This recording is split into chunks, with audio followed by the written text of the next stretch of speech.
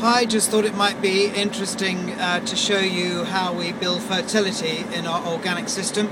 Unlike conventional farmers, we are unable to use artificial nitrogen to fertilise our soils, and so we do it by growing red clover, which fixes naturally a whole load of nitrogen from the atmosphere and from the soil, and we use that to supply our rotation with enough nitrogen to feed another 2 years of cereal crops afterwards.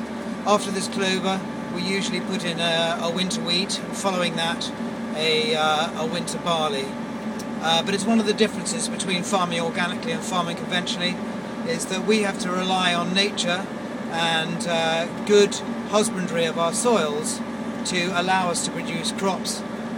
We can't get it from a bag or from a bottle.